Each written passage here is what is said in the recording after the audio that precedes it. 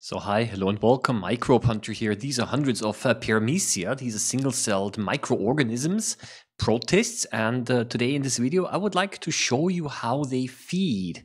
Yes, they are heterotrophs. This means that they are not able to make their own food like plants, but they have to eat organic material. Specifically, they like to eat bacteria and other small particles.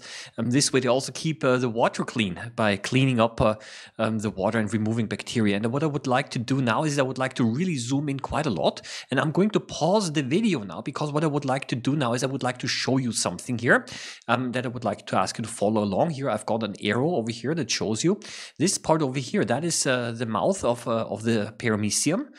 Yeah, this whole thing is one cell, right? It's therefore a fairly large cell in that sense, but they actually have a mouth here, and this is where the food is sucked in. So bacteria and other small particles in the water are basically sucked in here. And I would like to ask you to place a specific look at this little bubble over here. This is not a bubble really, but we call this a so-called a food vacuole. So the food is being drawn in here, and this food vacuole starts to grow and swell in size. And then at the end, when it's reached its maximum size, then it will separate and it will be carried away inside the cell, and then the food is digested, and then a new food vacuole is going to form. Okay, and we're just going to have a look at this here. And so let's move on a little bit here. Yeah, so you can see that the food vacuole is now starting to grow in size. Yeah, here, yeah, see, it's growing in size, and then up now it's separated. See. Now it's kind of flowing away, and a new food vacuole is going to form. Yeah, you can see that a new one is already forming over here.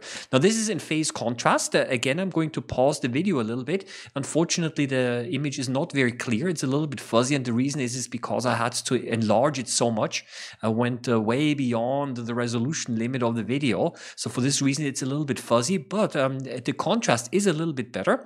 And here as well, we're able to see that over here, that's the mouth. The food is drawn in here, and this is where the food vacuole will start to form. And here too, we're able to see that when it's reached its maximum size, then it will separate and it's going to be carried away inside the cell. It moves around in the cell, and then enzymes, digestive enzymes, will break down the food in there, and yeah, the whole cycle kind of restarts again over here. So let's have another look here. Okay, so you can now see, yeah, here again, yeah, a food vacuole is being formed, yeah, and it's gonna now separate. See, now it's separated. Okay, and then this whole cycle starts again.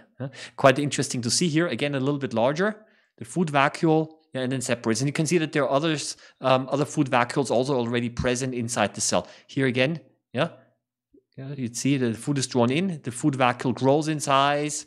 And then it's going to, in a second or so, it's going to separate. Yeah, see, it's pretty full already. Okay, here we go.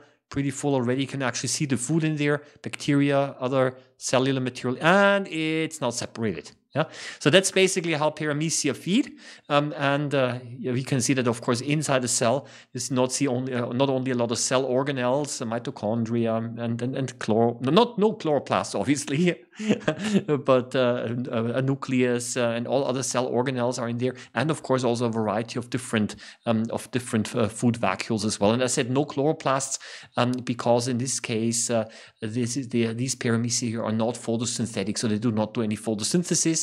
And they have to, of course, obtain the food. See how it rotates? You can actually see that the cell is quite a bit three-dimensional as well.